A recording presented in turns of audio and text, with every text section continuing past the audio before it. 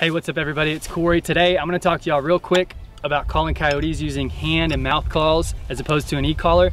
Also, if you stick around to the end of the video, I will share with y'all one of the most effective methods that I've found of bagging a double even after you've shot that first coyote and the second one took off, how to get them back in. So y'all stay tuned.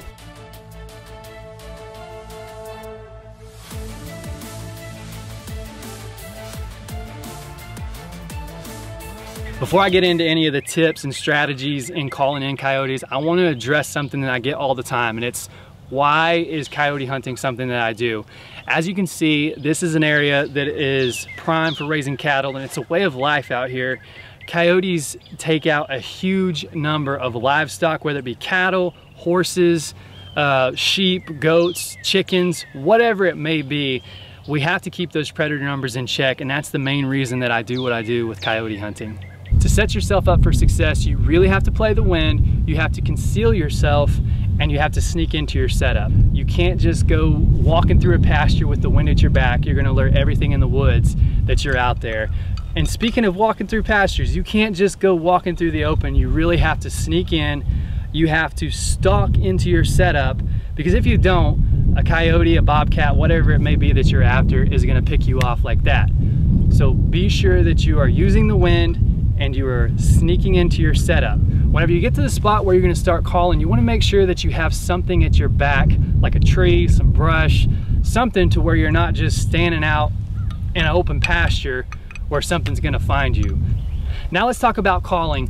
Whether you are calling with a howler or you're using a mouth call to represent something that's in distress and that's fighting for its life, one thing that's always helped me be successful in calling coyotes is to imagine myself in that scenario. So if I'm using the howler, I'm imagining what's on that coyote's mind, why he's howling, and what his intent is. There's invitation howls, there's challenge howls, there's warning barks. There's all kinds of things that you can mimic with this call, and we'll go over those. So you really have to put yourself in that scenario of why this coyote is vocalizing. Same thing goes for the mouth calls when you're using a distress.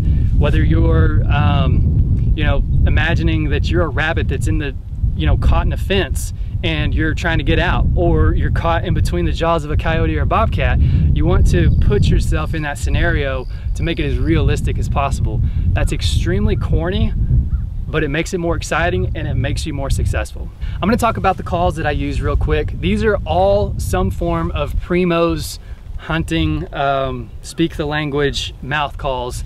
I don't know, it's called this one's called the hot dog. This is an open reed, and this represents a howler. So essentially, this is to mimic the sound of a coyote who's howling. It could be an invitation bark, a challenge howl, kind of like I already mentioned.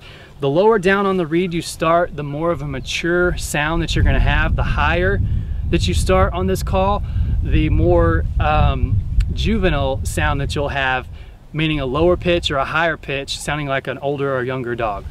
So we're gonna start off with just an invitation bark and howl for a mature coyote.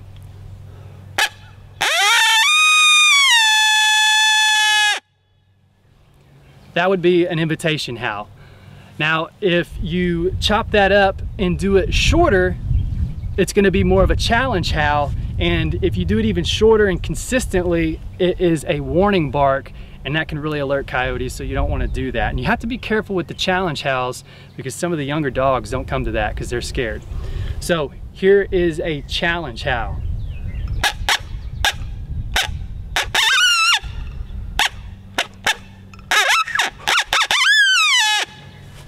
That could be a challenge, borderline warning howl.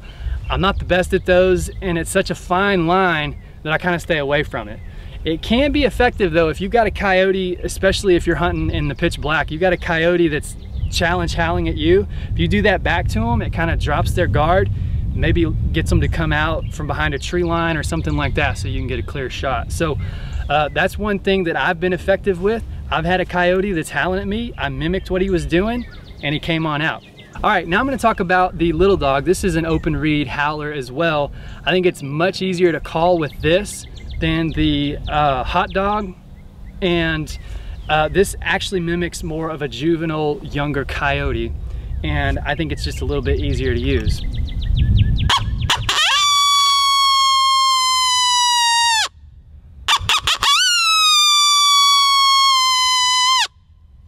So that right there would be a form of an invitation howl to call one in. This next call is gonna be the same challenge howl that I did with the hot dog, just with the younger version.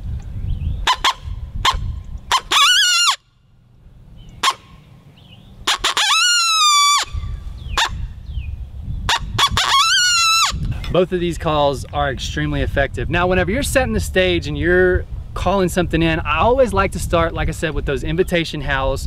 You do maybe 1 to 5, just kind of depending on how you're feeling. You do 2, 3, 4, 5 of those, and then you just kind of sit and observe for maybe 5 to 10 minutes. See if anything responds to that. After you've done that, you've at least alerted coyotes. If they don't come in, you've at least alerted them that there are other coyotes in their territory. So the next thing that you would want to do is set the stage that they are in this other coyote's territory and they're eating their food. So for instance, this is going to be a dying rabbit. This call is the catnip. It's very effective for bobcats, but it also calls in coyotes very well. So for a dying rabbit, you want to almost make it sound like a crying baby, only a little bit more shrill.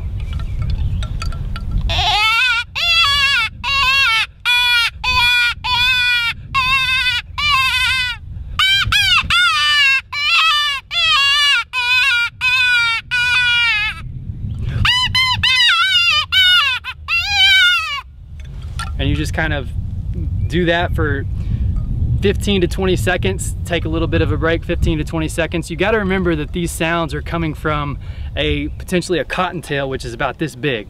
So don't overdo it and don't blow the call for too long. Here's another open reed call. This one's a little bit harder to blow, but this could be effective for also making a distressed rabbit sound. And you essentially blow it just like you would if you're using the hot dog or the little dog. And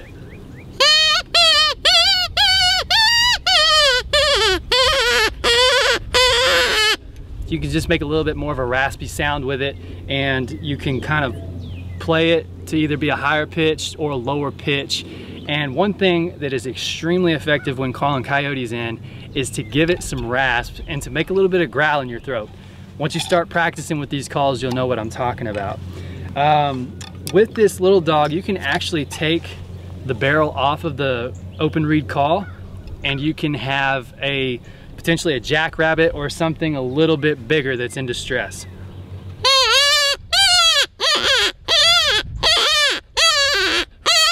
You can actually, if you get good enough with one of these, you can mimic the sound of a fawn or a baby calf or something like that. I'm still working on it, but any of those can also be effective. Essentially, you always want to revert back to that crying baby sound. If you're calling out way out in West Texas or something, you might want to put the barrel on and do the same thing.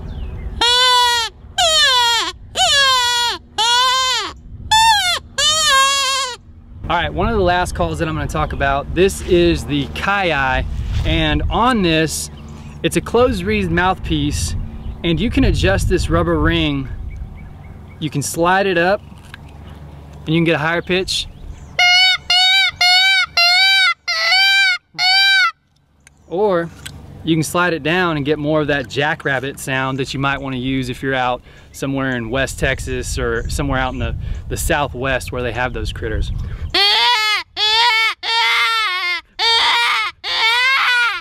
Okay, I told you guys that I was gonna have a tip for you on bagging a double after you've already shot that first coyote that's come in, and it's called the Coyote. This call is called the Coyote, but the actual call, this specific method is called Coyote, and it's essentially a pup in distress or a coyote in distress. And this almost always brings coyotes in after you've shot that first one, if you know there's another one in the area, and it's the sound of a distressed dog, and they just can't help but come back in and see what's going on. So it sounds, on this one, it's a little bit harder to play because it's such a small reed. You take the barrel off it's such a small reed, and you just slide your teeth from the bottom to the top while you're blowing the call, and it sounds like a hurt dog.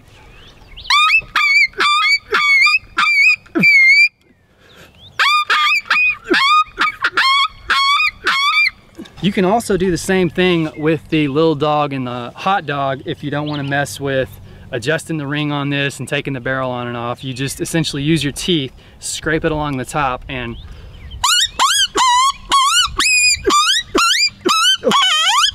this can be one of the most effective calls, whether you've shot a coyote or you've been calling, you've done a couple howls, you've done some rabbit distress, you've changed things up and you're not seeing anything. Maybe try out the Coyote and see what comes in. Hey guys, I hope this was an informative video.